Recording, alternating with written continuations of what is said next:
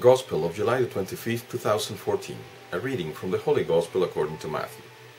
The mother of the sons of Zebedee approached Jesus with her sons, and did him homage, wishing to ask him for something.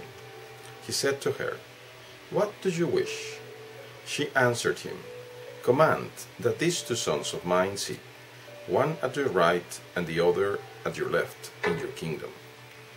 Jesus said in reply, "You do not know what you're asking.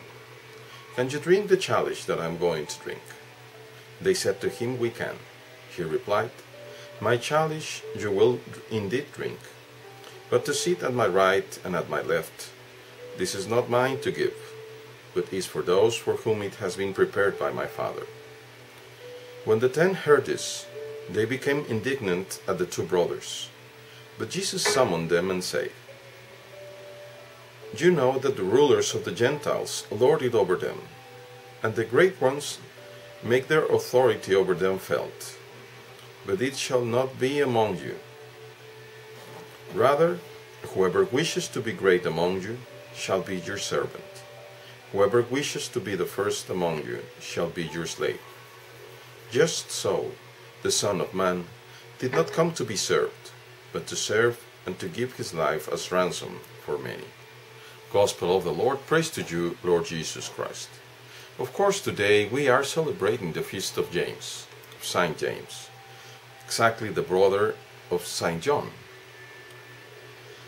And it's easy to think that the mother of these two brothers was the one that wanted to go there. But let us think about the custom of the day, and we will easily find out that it would be hard for any woman whom didn't have any right, they were not recognized in any way. The citizens were only the males. So it's a strange sign. Most likely, I think, that the true brothers, maybe one of the brothers, James, confusing what the kingdom of God was about, asked their mother to go along and ask for the positions.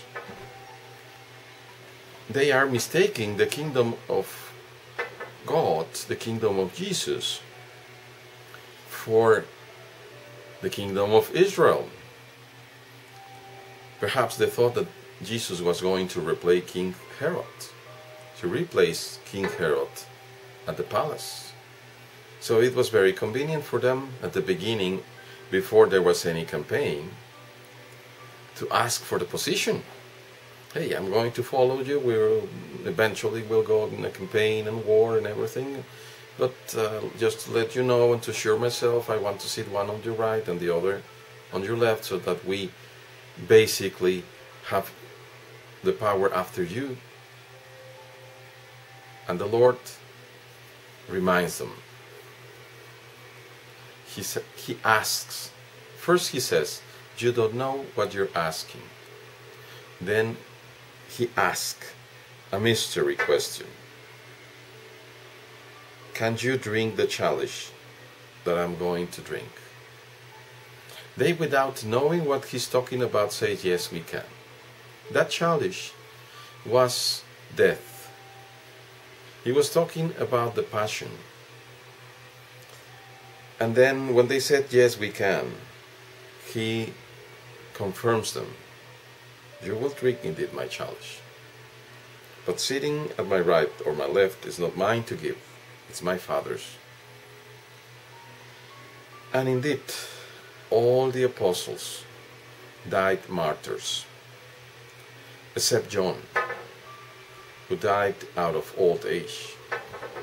But yet tradition has it that before his destiny in the island of Patmos, he was condemned to die in boiling oil, except that the Lord sent his angel and he did not get burned. He did not get burned. So So they put him there, and then he went out by himself,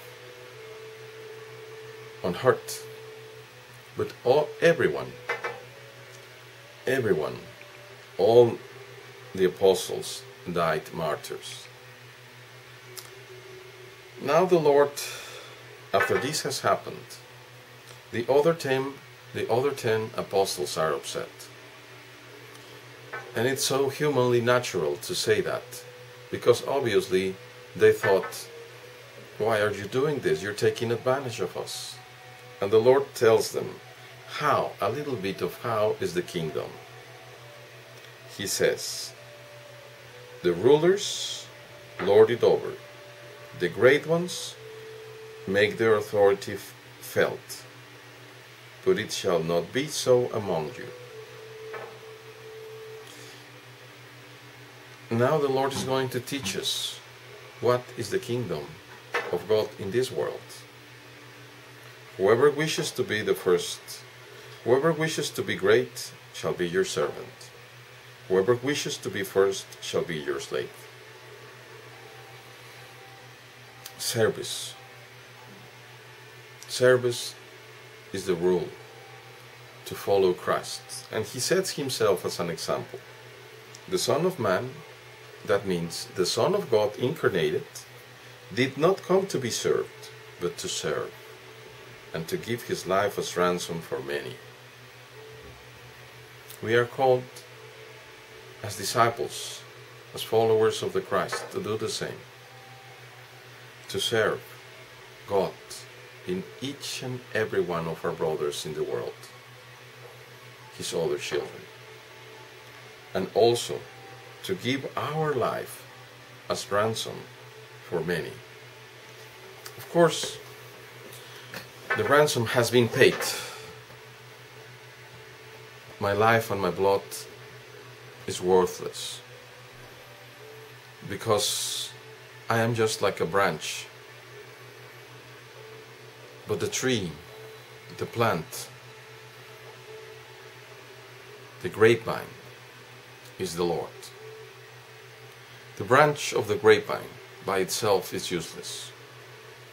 But if I am firmly attached to my Lord, then I can say, by Him, with Him, and for Him, that I am going to give my life serving and trying in that service to God to save myself and others. That is the truth and what we should be looking at. Our Lord is not inviting us to honors, to wealth, to pleasures, to power of this world. On the contrary, He invites us to reject all of that, to become humble, to be servants, to prefer Him and love Him above all things, and to realize that His kingdom and our home is not in this world, but in heaven. May He allow you, all of you brothers and me, and all His children in this world, enter our house. God bless you all, brothers.